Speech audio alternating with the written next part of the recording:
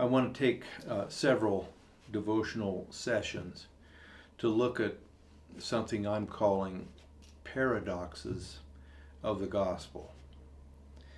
There are several definitions of a paradox. One is a statement that on the face of it seems contradictory, but is actually true. Second definition that the dictionary will give us is that it is a truth that is actually contrary to received opinion, or in other words, common opinion. Really, the gospel itself is an entire contradiction to the world's way of thinking. The world's way of thinking is backwards. Only they think the gospel's backwards. But the gospel has some things in it that are completely true, but initially they may seem like they're contradictory. And they're scattered throughout Scripture. I suppose there's more than I have. We could find more than the number I have. But the first one I want to look at is found in the 32nd chapter of Genesis. Now this involves the occasion where Jacob wrestled with the angel. And the paradox that I think we can see here, it's repeated in other places in Scripture, is this: surrender is victory. Victory is achieved by giving up. In this case, Jacob wrestled with the angel, and it seems that the initial part of the wrestling with the angel, Jacob is trying to overcome the angel. He's trying to prevail. He's trying to get what he wants. And finally, as the story goes on, the angel, who turns out, by the way, to be God, seeing that Jacob wouldn't quit, struck him, and it seems that he likely put his hip joint out of joint. Now that would be horribly painful. That kind of changed Jacob's attitude. And Jacob at that moment went from seeking to beat the angel and out-wrestle the angel to just hanging on for dear life, pleading his case.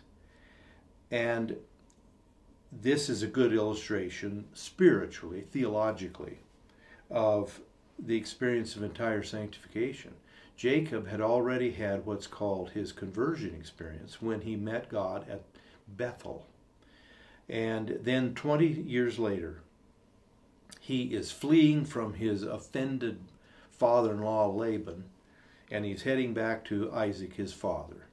And the angel of the Lord, who's God, meets him and initiates this wrestling match with him. And Jacob, after his hips put out of joint, he just holds on to the angel rather than now trying to subdue him.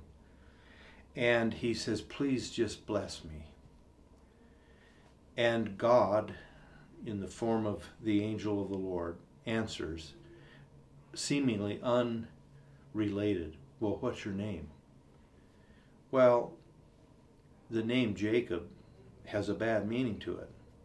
And unfortunately, Jacob's nature coincided with the badness of this name.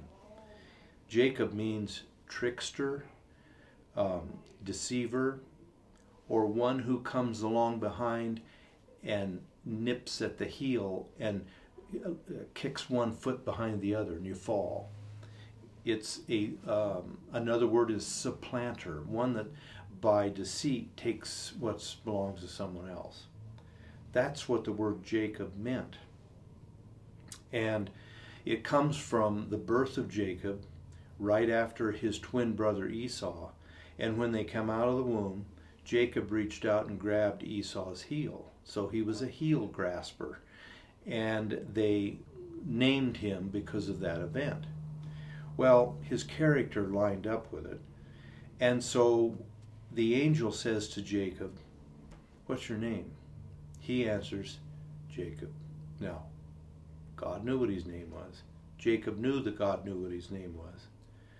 And when he confessed, my name is Jacob, he really confessed the twistedness of his heart. And God responded this way. Immediately, he said, we won't call your name Jacob anymore. From now on, your name will be Israel, which is Prince of God. And here's what I think is the paradox. God said to him, you have prevailed. And he blessed him there. He gave him what he asked for. So God gave to Jacob if it were a true wrestling match or boxing match, God picked Jacob's hand up and held it up in the air. You won. But he won by quitting. He won by giving up. He won by admitting his deep need and that he could do nothing about it and that he was helpless. Here he is with a corrupt heart and a dislocated hip in front of God, and God says, you've won. That's a paradox. He won by giving up. So do we.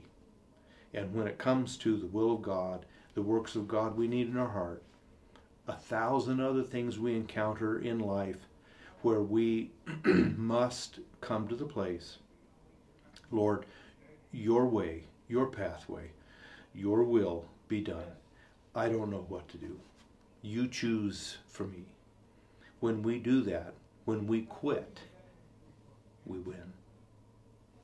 Father in heaven, that's a hard lesson for us to learn.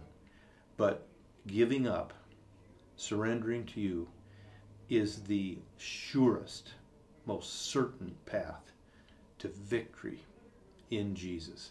Help us never forget it. May we practice it. In your name, amen.